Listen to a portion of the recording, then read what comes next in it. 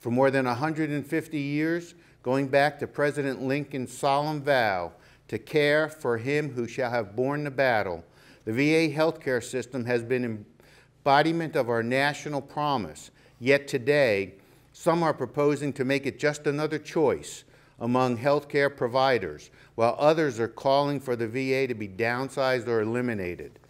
But for millions of veterans wounded, injured, or ill from their service, there is only one choice for receiving the specialized care they need, and that is a healthy and robust VA. Mr. Chairman, while it's far too soon to settle on how to reform the VA healthcare system and integrate non-VA care, we can at least outline a framework for rebuilding, restructuring, realigning, and reforming the VA healthcare system.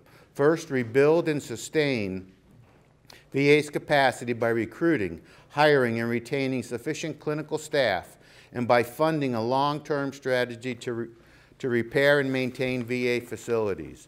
Second, restructure the many non-VA care programs into a single integrated extended care network which incorporates the best features of fee-based, ARCH, PC3, and other purchase care programs, and provide this program with a separate and guaranteed funding source. Third, realign and expand VA healthcare to meet the diverse needs of future generations of veterans, including women veterans.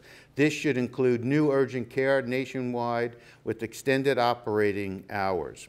Fourth, reform VA management by redesigning its performance and accountability report and restructuring its budget process by implementing a PPBE system, which stands for Planning, Programming, Budget, and Execution.